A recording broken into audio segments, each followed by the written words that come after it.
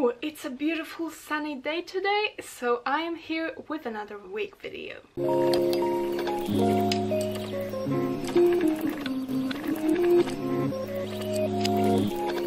Hello girls, guys and non-binary pals, I'm Salmon and this is my channel, Jolly Salmon. I'm a cosplayer from Poland and I make videos about cosplay and sustainable living. This week we're tackling the second part to my wig series.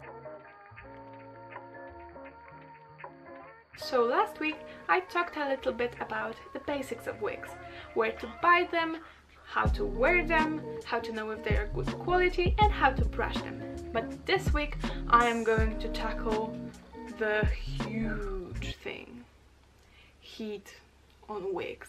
So heat on wigs is a very complicated topic because there are many ways in which you can use it. You can straighten your wig with heat, you can curl it, you can style it, and you can also damage it.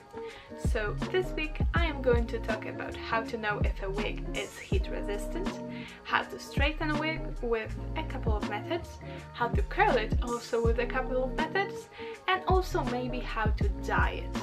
I hope this video helps you, and let's get into it. So first up, we are going to check if your wig is heat resistant. Most cosplay related wigs are heat resistant, and also the ones that are used for everyday use and maybe for opera and theater are also going to be heat resistant. Most cosplay wigs are synthetic and most opera and theater wigs are made of human hair, which is heat resistant by default. Heat resistant wigs can be styled the same way human hair can, but there are some little nuances you have to know. Okay, but I am getting ahead of myself. Let's check if the wig is heat resistant. What you want to do is try to take a little piece of hair that will not be visible. It is going to be from the back of the head or at the very end that you can cut off easily or cover easily if you fry the wig. I'm going to insert some photos of fried wigs because it never happened to me, but a fried wig looks melted and maybe changes color and it looks crusty and plasticky because wigs are made out of plastic. So you take your flat iron and you check carefully if the piece you chose is heat resistant.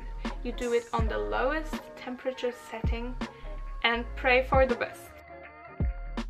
Now that we know if our wig is heat resistant, we are going to talk a little bit more about flat irons.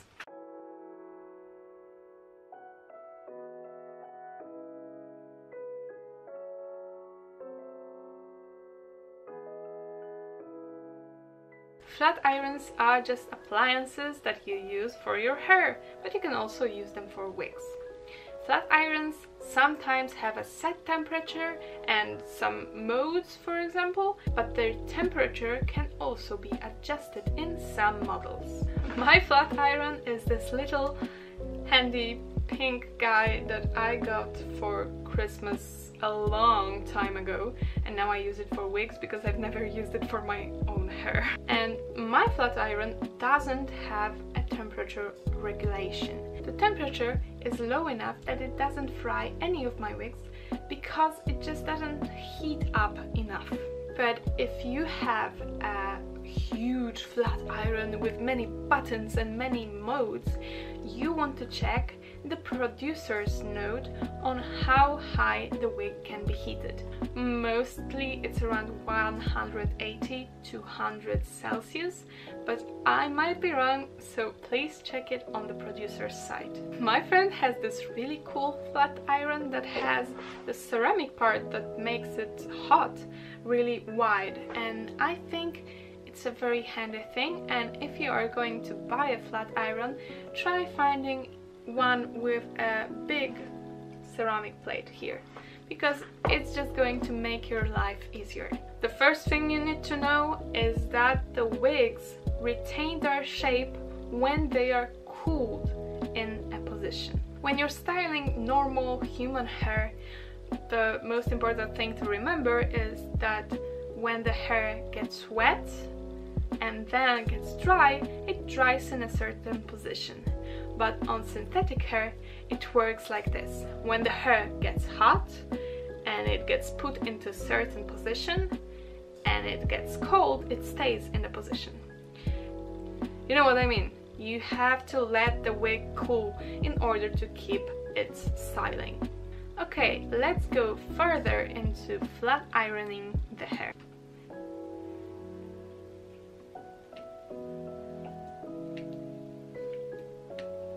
You want to take a little bit of detangled hair in order to straighten it. You want to straighten it from the tips to the roots in small sections, just like you were brushing the wig, just for safety and to see if everything looks good. But this is not the only way to flatten the hair. You don't have to have a flat iron. Here's how you can do it with just hot water. You boil a big bowl of hot water. It doesn't have to be boiling, it just has to be around 90 degrees or 80 degrees, like tea water, to not damage the hair so much. And you dump it onto your wig on a headstand. Be careful because the headstand is from styrofoam, so it can't burn the styrofoam, but you can just straighten your wig with hot water. So now you let the wig cool in order to get the straightest look possible, and the wig is straight. You have to detangle it a little bit again because it might get tangled by the water, but then you have a straight wig without a flat iron. There's also a third way. You can use a steamer. Today I am testing out this method for the first time, so here we are with my new steamer that I bought secondhand, and let's turn it on. It's going to boil for a bit, so let's see. I'm going to wait with it in my hand. Wait. Oh, it's humming. It's humming. Okay. It's like a very small kettle, I think. Okay. It's still not steaming.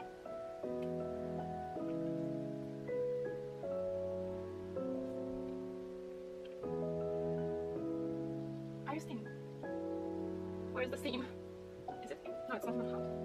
I'll wait until I see the steam. Oh. Sounds like it's boiling. Okay.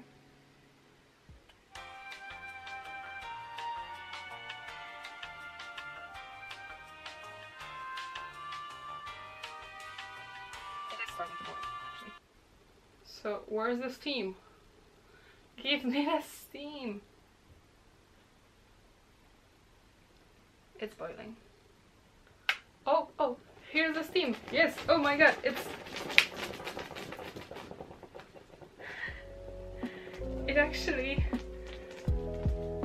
actually spilling the water. Let's see if I can make this wig straight. Spilling the water because I put a bit too much in here.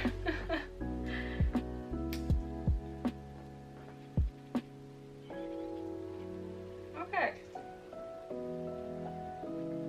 So now I am trying to steam the wig in order to straighten it.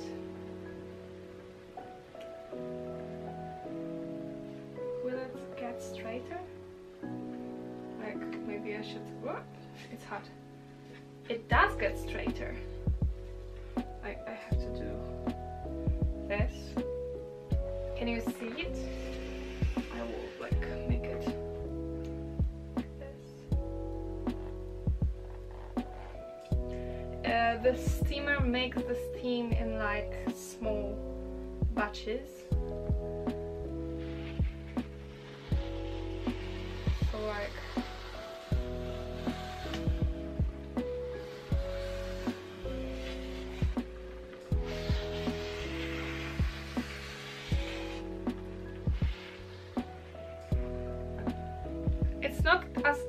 straightener, but it did straighten the wig. So that's one of the methods you can use in order to straighten wigs.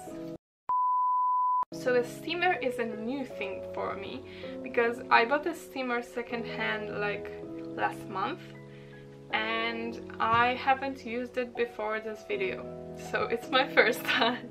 Use the steamer as it was said in the instructions, and then you just steam the hair like you were ironing it, and then it becomes like, you know, like a steamer works. You steam your clothing and it becomes wrinkle-free, and you steam your wigs and they become wrinkle-free. So these are the 3 ways in which you can flatten out your wigs. And also, straightening your wigs can help you a bit with detangling them, because if you straighten the wig, it gets a little bit easier to like detangle the hair, because it's straight and it doesn't like catch onto itself, at least in my experience. Okay, now you know how to flatten a wig, so how do you curl it?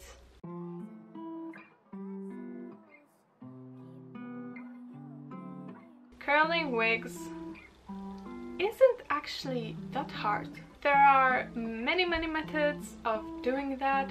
Most of them got popularized by drag queens, and one of them is the steamer method.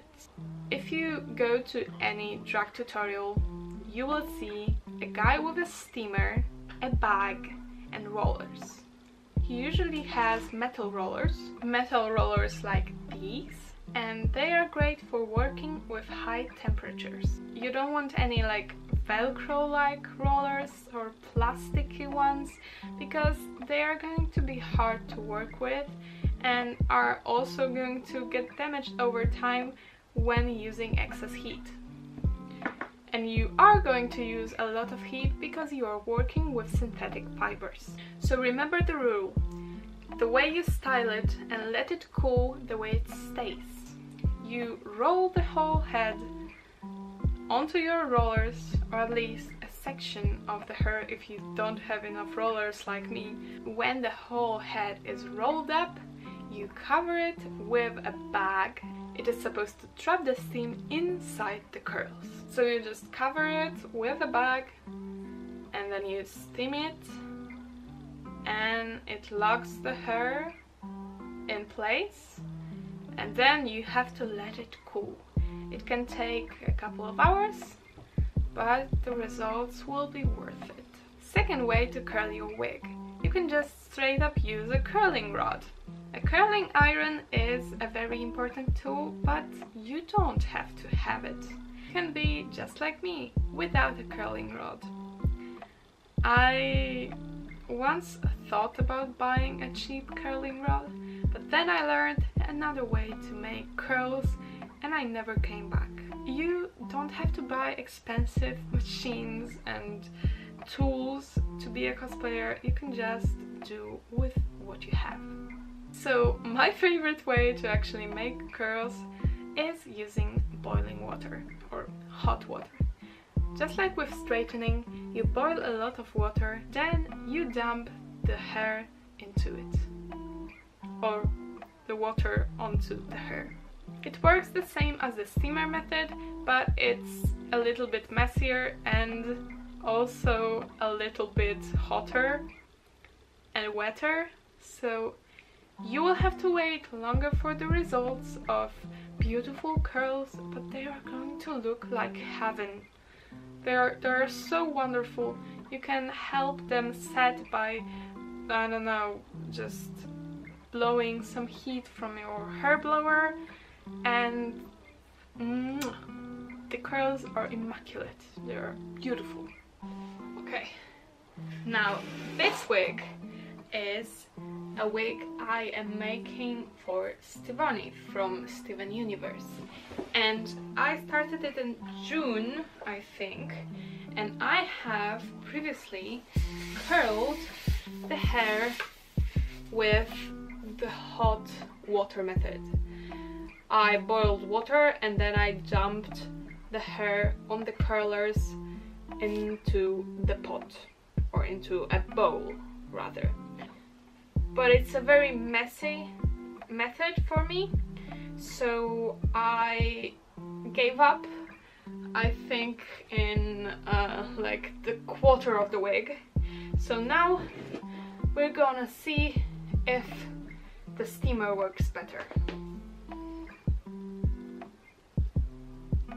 There's also another method that involves only a hairdryer, a little bit of hairspray and a little bit of water. And it is rolling up your hair onto the rollers, pinning them into the wig head, turning on your hair blower and blowing onto the roller for a minute or two, for as long as you like. When they are hot, you simply turn off the blower and you wait until they get cool. It can also take a lot of time. You can spray it a bit with hairspray before rolling them up or after, and you can also do it with water and no water, and you hope for the best. This method has helped me make my Merida curls, but it also has failed me multiple times. So you have to work out your flow. You have to check what works for you, and also you can't give up. You have to be very patient when curling wigs without a curling iron, so just don't give up and they will turn out good. So now let's get into dyeing the wigs.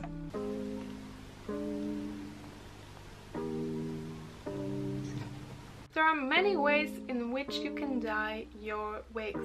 One of them doesn't involve any heat, but it involves isopropyl alcohol and alcohol-based markers. This method has been the most popular one for cosplayers and for other crafters, for example doll makers, and it is quite easy but also kind of messy. You basically take a lot of isopropyl alcohol and you squeeze out the ink in your markers and you put them into the alcohol, and the alcohol dilutes the ink, and you have a whole container, a whole bottle of sprayable ink, sprayable dye for your wig.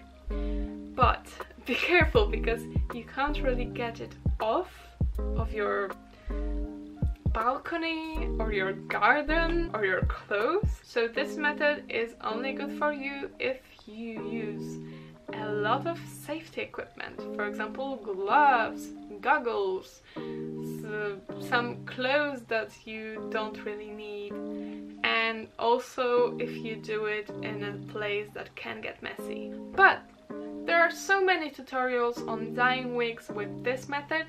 I wasn't very successful with it, so I don't recommend it, but there is another way, and unfortunately I only have photos of it, so I will talk a little bit more about it without much b-roll. So wigs are made out of plastic, and what else is made out of plastic? Yes, synthetic fabrics. Synthetic fabric dyes are suitable to use on wigs that are heat resistant. So I used Rit Dye More for my Star Garden Miss Fortune wig. It was previously just 3 white wigs sewn and glued together, and I dyed it. Yes, I was that crazy because I just couldn't find a good wig online, so I decided to make it from scratch, and it turned out pretty okay, so yay me! It's actually here, and I'm trying to brush through it and restyle it because it got really tangled in my last adventure. So keep your fingers crossed and hope for the best, because I hope I can revive it to this state and be proud of it again. But anyway, Rit Dye More is a synthetic dye, and it locks onto synthetic materials in high heat. What you need to have when dyeing with this method is a stainless steel big huge pot in which you aren't going to cook anything else afterwards. You can't do it because you're going to be eating dye. You don't want to do it. So just buy a second-hand huge stainless steel pot, and also buy yourself a kitchen thermometer because you want to check in on the temperature of your mixture. So according to the information on the bottles, you have to boil the water and then add the dye, and you can dye things. What you want to do with wigs, however, is only dye white colored wigs or very light colored wigs, because then you are going to have a better result. So what you want to do is grab a little bit of the hair from a different white wig or the same white wig. You can snip off a little bit of a weft, and then you want to stir it into the mixture and have a little sample of the color for your wig.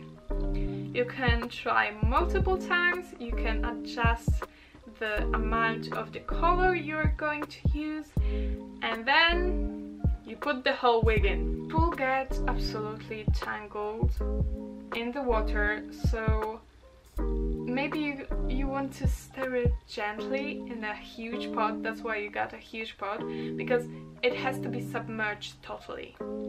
And then you stir it until you have the color you desired, and you have a dyed wig. And then you put it on a towel that can be thrown away afterwards or used for other dyeing projects.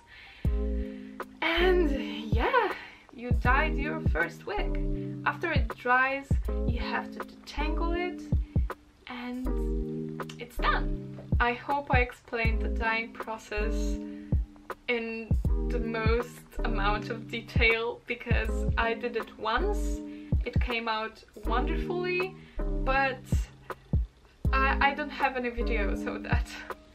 So you can use Red Dye More or dye poly or other synthetic fabric dyes. Don't really buy dyes for natural fabrics because they aren't going to work on wigs. This method can also work to dye fake fur and other synthetic materials, because it's a synthetic material dye. Okay, I explained how to straighten a wig, how to curl a wig, and how to dye a wig. If you have any questions regarding heat on wigs methods, then go ahead and leave them down below in the comments. Also, if you have any advice or suggestions for beginner YouTubers like me, also leave them down there. And if you have any topics or questions for future videos, I am waiting for your comments, because I always read through them and I always try to reply to them. And if you want to support my channel or my costumes, visit my Ko-fi or Patreon for early access to these videos and other rewards. The links are in the description. And also, if you'd like to see my social media, they are always in the description, and they are also going to be on my end card here. And that's it for today. I hope you're well. See you next time. Bye!